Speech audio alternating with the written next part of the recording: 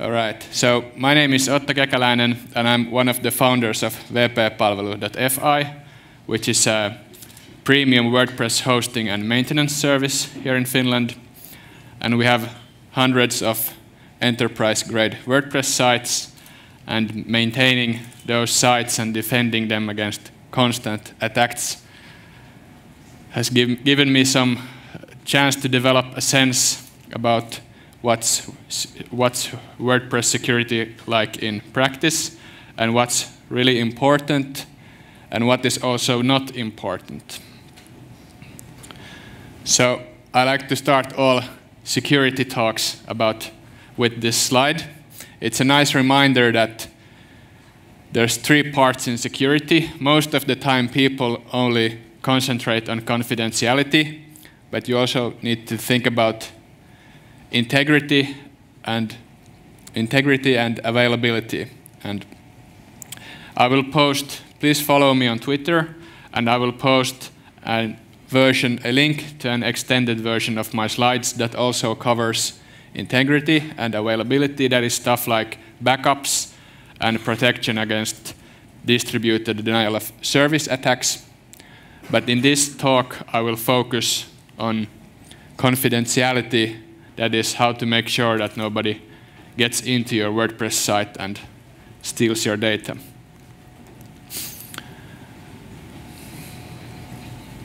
So for anybody owning an e-commerce site, it's obvious why they need to take care of security. You don't want to have your customer database leak, or you don't want to have your order database corrupted so you don't know which orders have shipped and which not. And if you neglect security and have a big customer database, you could even get sued for neglecting privacy laws if it gets hacked. And even if you don't sell something online and don't have e-commerce in that way, your company reputation is, of course, at stake. So if somebody hijacks your site and starts to redirect all traffic to a porn site, then that's very bad for your reputation, and all of your investments in marketing are in vain at that point.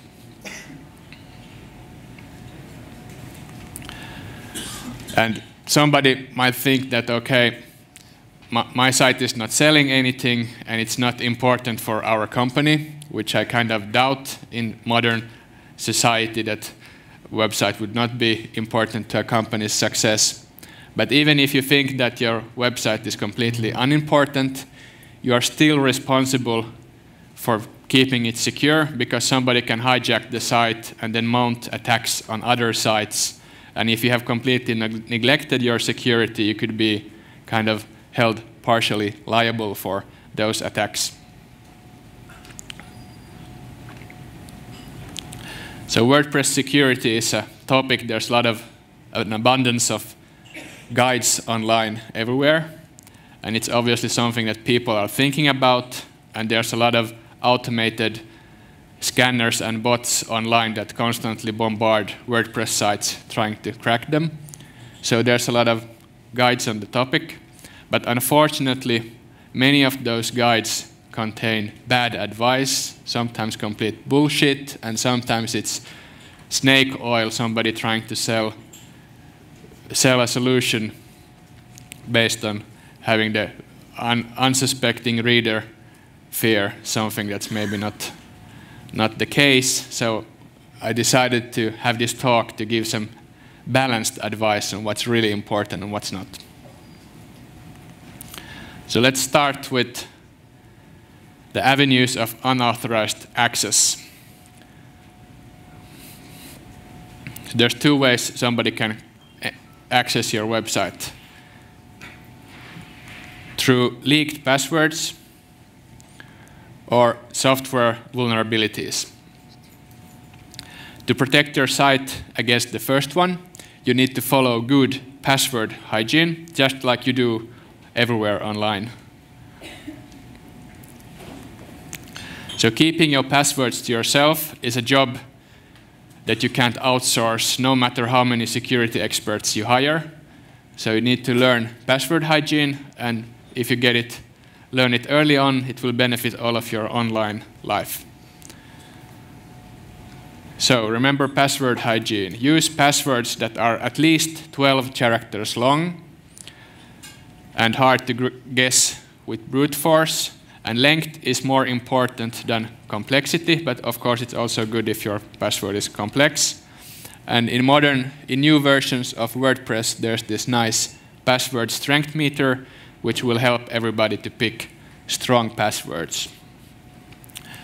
And changing passwords frequently is not relevant. It's just important that you get a good password from the beginning and make sure you don't leak it to any other person or to any other website. So you need to have separate websites, a unique password for every website you use. And if you have more than 3 passwords, please look into a password manager that can store it securely and reliably for you. Don't try to remember all your passwords by heart yourself. And also about basic password hygiene, every time you log in to some site, make sure that you are actually on the correct login site and that the connection is secured with HTTPS. So all of this password hygiene, this is not specific to WordPress in any way, except maybe the last one, because WordPress does not have HTTPS by default. So HTTPS you can see if you have this green lock icon in the address when you enter VP admin. How many of you are sure that every time you enter a VP admin, somewhere the connection is encrypted? Whoa, quite a few hands are raised. So make sure that in future when you use WordPress and you log into the admin, the connection is encrypted with HTTPS. And also if you use FTP, make sure that you use the encrypted version called SFTP. And if you have console access, make sure it's SSH to avoid transmitting your passwords over the network in plain text. So how to get HTTPS in WordPress? First of all, your server needs to support HTTPS and there needs to be certificates installed. And to do this, either if you manage the server yourself, you need to find out how to buy HTTP certificates or get one for free via Let's Encrypt. Or if you don't manage it yourself, then ask your service provider to install it for you. And then your job is to enforce that VP admin always uses HTTPS by setting this option in your VP config. At WP Palvelu, all of our customers by default have their VP admin protected by HTTPS, and it's something you should think about when you select your host. And related to protecting passwords and logins, it's also good to use a CAPTCHA system. This example here is the Google reCAPTCHA. It's very good. And in addition to protecting your login, making sure that automated bots cannot use this form, it will also protect your comments and signups so you don't get comment spam or false or robot user accounts. All right, then to the second avenue of unauthorized access. So there's software vulnerabilities, and you need to make sure, do 2 things to minimize the amount of software vulnerabilities. First of all, you need to minimize the amount of software you have in the first place. That makes the attack surface smaller, and there's a less chance of an attacker finding a vulnerability in your software because you simply have less software. The second step is to make sure that for all the software you really need, you make sure that it's updated to the latest version so that all known security fixes are installed. Now, some people claim that WordPress is inherently insecure, And that's probably because of WordPress reputation somewhere 2007, 2008, 2009, when there was quite a few big and serious vulnerabilities in the WordPress core. But today, the WordPress core is very secure, and here's some statistics from the common vulnerability database. The blue line shows all vulnerabilities published for WordPress core, and the red line shows all that has the seriousness that is 6 or higher. And also here's some statistics about how many vulnerabilities per new codes, new lines of code written. So let me repeat, WP core is very secure. Major sites like time.com and here in Finland aamulehti.fi run with WordPress without any major problems. The problem relies in the plugins. So there's like in WordPress.org directory alone, there's over 40,000 plugins, and then in addition to that, there's tens of thousands of plugins and themes online somewhere, and most of them have been developed by a single developer, and there's no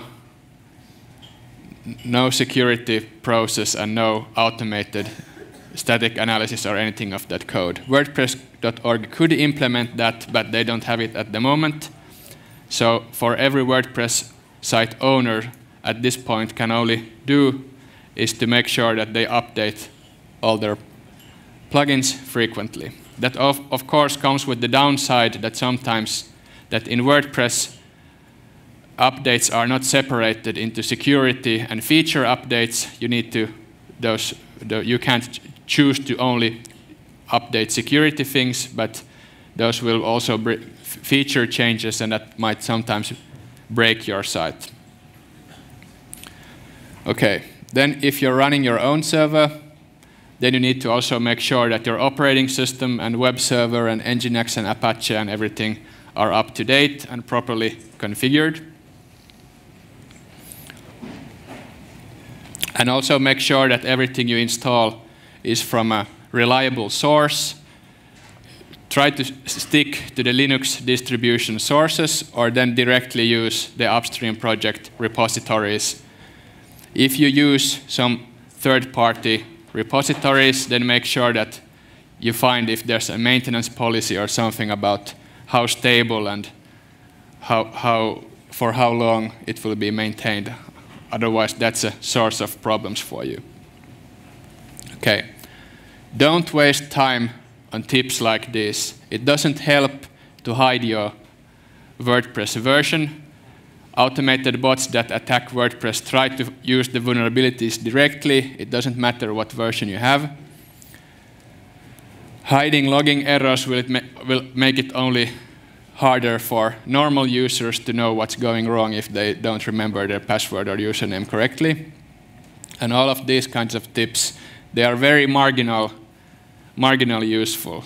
And no matter how many marginal changes you make, they don't sum up to anything more than just marginal. And it creates a false sense of security. It feels like you have done a lot when actually you haven't done very little.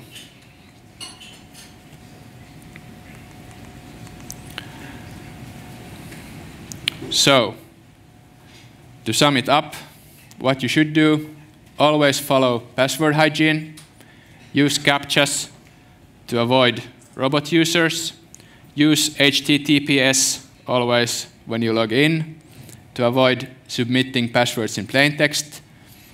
And if you have FTP, don't use regular FTP, use secure FTP, SFTP.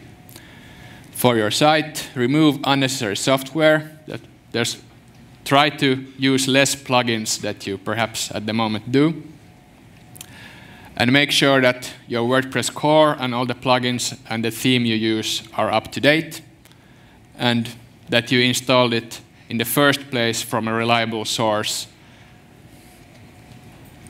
And depending if you're using shared shared hosting or running your own VPS or whatever, you need to make sure at least these 6 points yourself, and then choose a good hosting provider to take care of the rest of the stack.